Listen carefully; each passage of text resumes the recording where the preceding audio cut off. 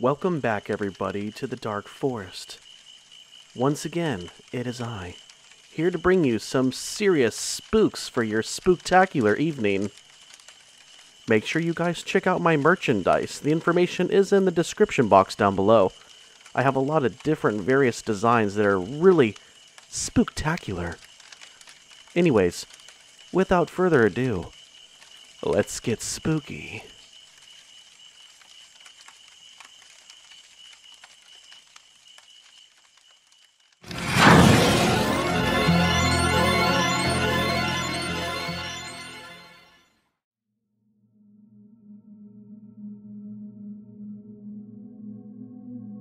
My name is Pancho, and I'm from northeastern Arizona, near Flagstaff, to give you a better location point. I am of Navajo descent, and I'm 22 years old. We were just enjoying a night drinking around my buddy's fire pit by his trailer. It's something that we do all the time. There's not terribly too much going on out here. We were just joking about some movie that we had seen the night before, drinking some brews. We had just got done eating some grub and we were all just snacking on some jerky. Later on that evening, we ran out of beer. Go figure. So I made my way inside the RV to grab another six-pack. My buddy Hoya was saying something outside, but I didn't hear what he said when I was walking up the stairway. I swear, I must have been in that RV for literally maybe 2 minutes, at the very most. And that was only because I was texting my chick on my cell phone while I was walking over to the refrigerator. When my friend Hoya and his buddy came rushing into the RV, scrambling, almost tripping on each other, screaming and closing the door and locking it from behind them. It scared the crap out of me, honestly. I wasn't really paying attention when they were running inside. They were completely and utterly freaked out, and both of them were out of breath. Yo, guys! You guys scared the crap out of me. What are you guys doing? What's going on? I asked. After what seemed like minutes, but really it was just seconds, Hoya had confessed what they both had seen outside when I was inside the RV. When you went inside, we were still by the fire pit just talking. We saw this guy started walking over to us, out of nowhere. He just appeared in the desert. That's when he changed into something. His eyes. It was a Skinwalker. Yeah, right. Yeah, my grandparents told me about that too, dude. You guys just pulling a prank on me?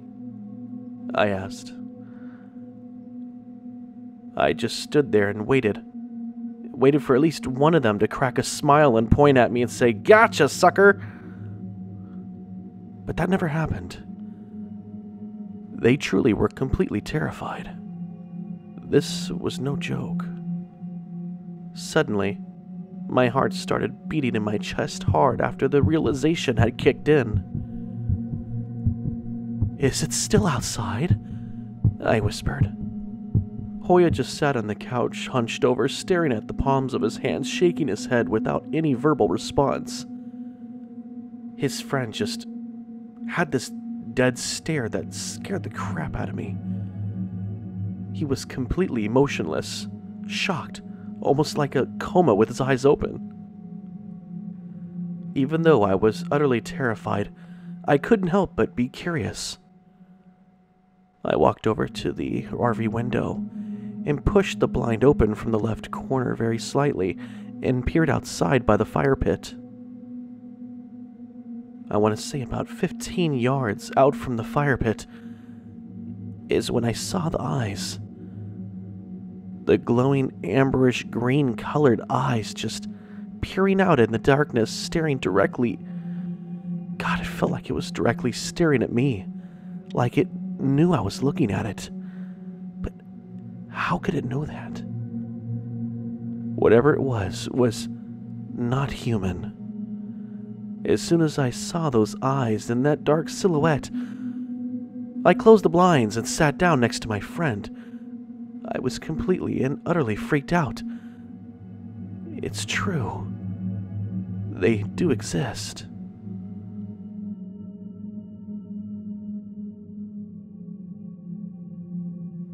I was camping with my family last spring out in Knoxville, Tennessee, near the Smoky Mountains. It was absolutely stunning and gorgeous out there, as we are not originally from Tennessee. We had just moved out there last year. It was supposed to be just a 2-day getaway. When we first arrived, we unpacked our things, set up camp, and started getting the food on the grill. We had one of those $5 Bluetooth wireless speakers that you could play music on, and we were just listening to music as we cooked. It was pretty humid, which is something that we're still not used to, but it's not as bad as Florida. I went to high school down in Palm Beach Gardens, and let me tell you, you could feel it. The wetness in the air. It's quite disgusting. Let's just say that I moved and joined the military straight out of high school just to get the hell out of that state. True story. We wrapped up some hamburgers and hot dogs along with some chips with some soda and waters. The evening was starting to kick in as the sun was just starting to set over the horizon. The beautiful mountains in the distance were just breathtaking. It was just green everywhere you looked. It was gorgeous. So, I broke out the s'mores, got the fire cooking pretty good, and we started telling some ghost stories around the fire pit. By this time, it was pitch black outside. The only lights you could see were in the stars in the sky. It was a partly cloudy night and began to get quite chilly that evening. I was annoyed because I kept getting all the damn melted marshmallows all over my fingers and it was sticky as hell, and there was no bathroom for me to go off and wash it off, so I had to waste good mountain water that I had packed up in the ice chest just to rinse off my hands, because the public fountain and toilets were a little ways away and I was just too lazy to walk down there, to be honest. After a few ghost stories and a couple of beers later, I decided to call it a night, and we all went to sleep in our tent. Everybody else seemed to have fallen asleep a hell of a lot faster than me. I'm always the last one to go to sleep. I toss and turn, and I can never get comfortable. Even at home, it's not just a camping thing. Even when I'm at the house, it takes me literally 45 minutes before I think I actually fall asleep. I try not to think too hard or think of too many different things while I'm laying down, but even when I try to clear my mind, it's like impossible for me to go to sleep. I don't understand. I must have dozed off for a few hours, because when I woke up, I was completely and utterly tired still, but I had the urge to pee. I looked at my watch and it was about 1 a.m., give or take. My wife and daughter were still fast asleep, and I didn't want to wake them up. I didn't need any help walking to the restroom. It was a little ways away, though. But I figured, it's fine, as long as I have my flashlight. So, I put on my chanclas, grabbed my flashlight, and slowly unzipped the tent door as quietly as possible, not trying to wake up my family. I slowly stepped outside while I was trying to put on my sweat jacket at the same time. That's right. It's Captain Multitasker in the flesh, baby. It was cold as hell outside. My nips were rock hard. They could have scratched glass. Whoa. I didn't think it got cold like this out here. I was really surprised. So, I zipped down the zipper to the tent so that no creatures or little critters could go inside while I was gone. I clicked on my flashlight and started walking down the dirt path towards the public pit bathroom. As I was walking, I suddenly had the urge that I was being watched. I don't know why I suddenly had this fear in the back of my mind, but it gave shivers down my spine. I started to walk a little faster. Yes, I think I was psyching myself out, and I started telling myself to relax. You're a grown man. There's nothing to worry about. You got your flashlight and you're just gonna go use the restroom. That's it. So fast forward a few minutes. I reach the pit of destiny, handle my business, and I'm walking back towards our camping location where our tent is. I'm about 20 yards away. I could see the tent clear in the distance in front of me. That's when I heard the howl.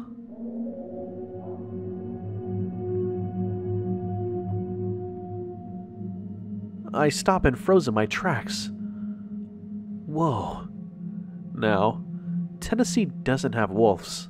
They have coyotes, but that's it.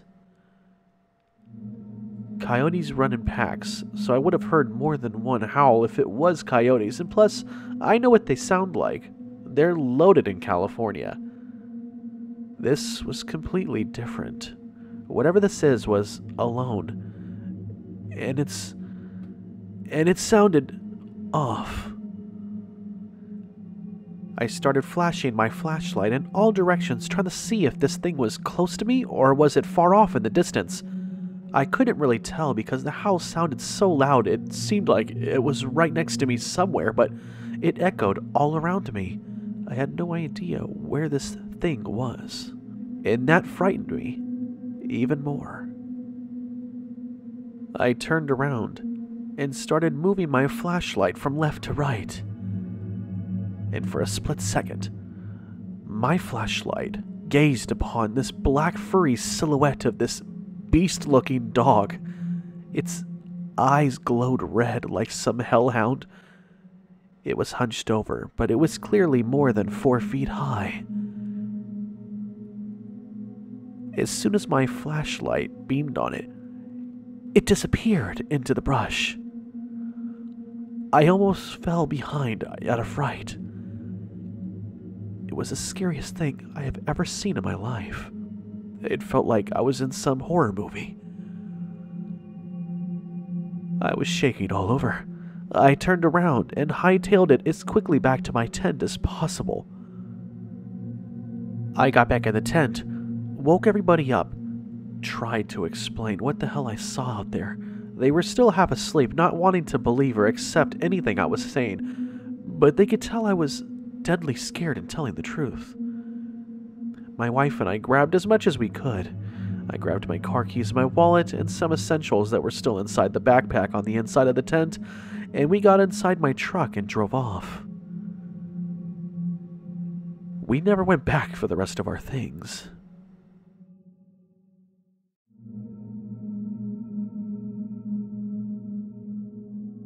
I live in Mexico, about a 2 hours drive south of the Arizona-New Mexico border.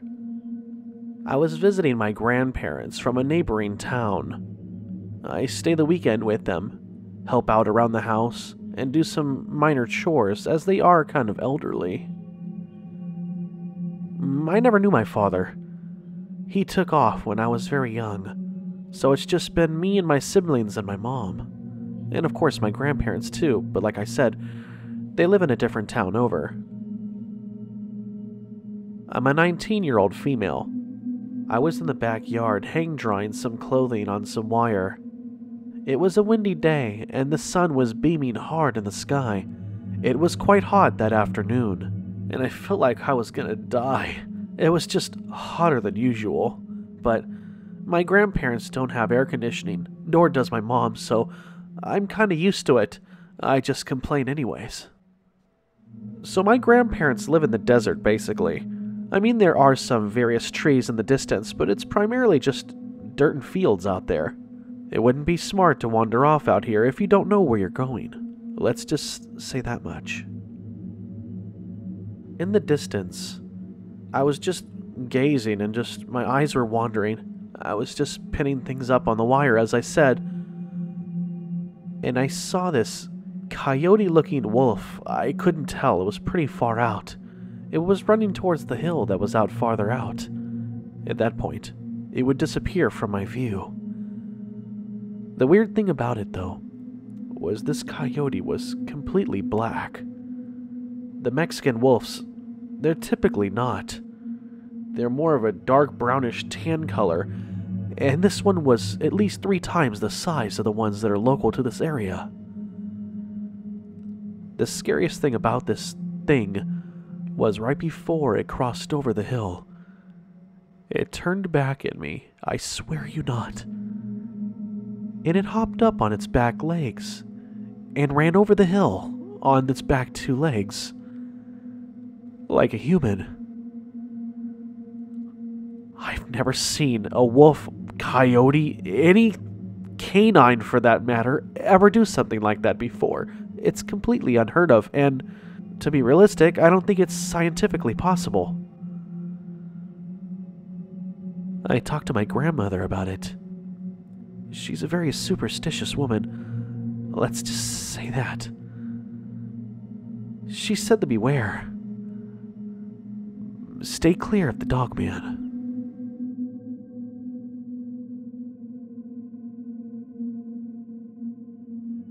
I live in southwestern Colorado in a town called Cortez. It's just north of the New Mexico border. My name is Juan, and I'm 25, but this happened when I was a teenager, 13 to be exact.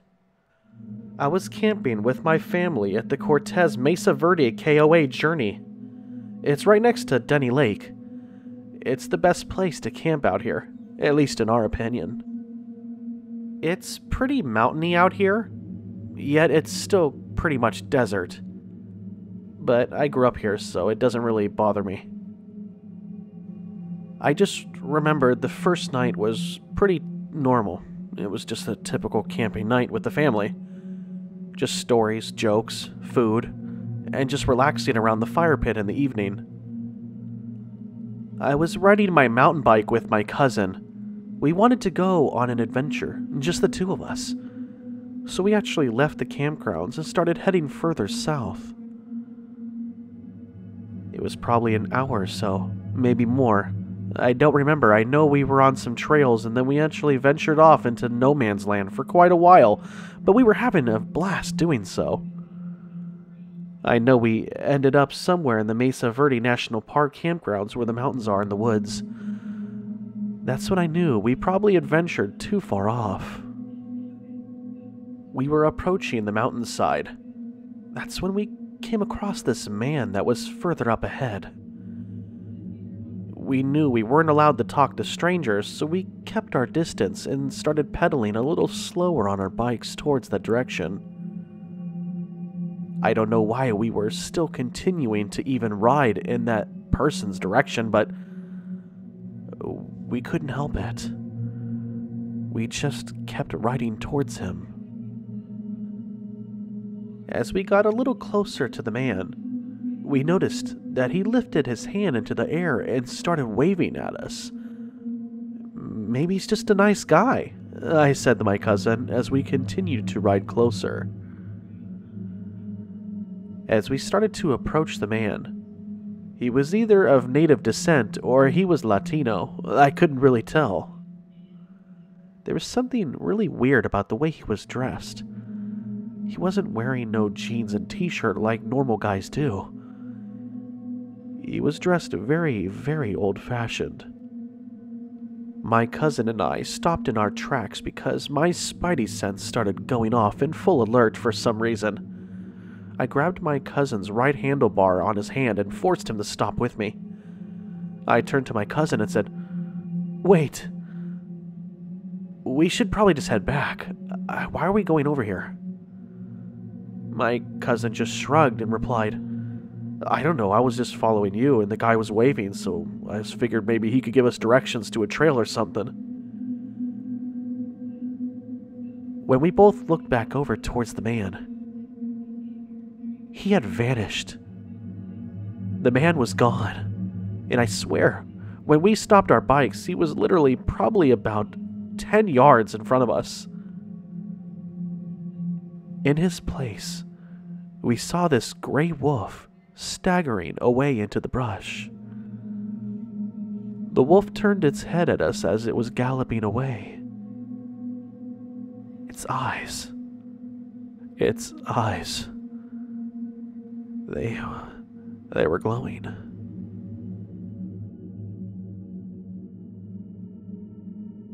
Well, kiddies, I hope that you all enjoyed the 4 Skinwalker and Dogman sighting stories tonight.